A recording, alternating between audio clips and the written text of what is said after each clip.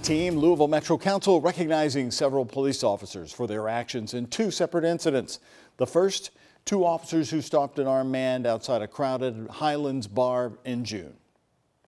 Certainly, their bravery and heroic efforts not only defuse the situation but save lives.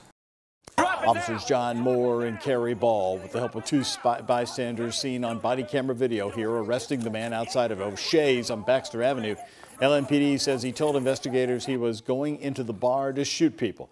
Also recognized a group of officers and dispatchers who helped rescue a 6-year-old girl from an alleged kidnapper in Valley Station earlier this month. I commend you as a former police officer. I salute you, gentlemen. Thank you. Officers were able to find the little girl about 30 minutes after dispatchers received that 911 call. The suspect was also arrested.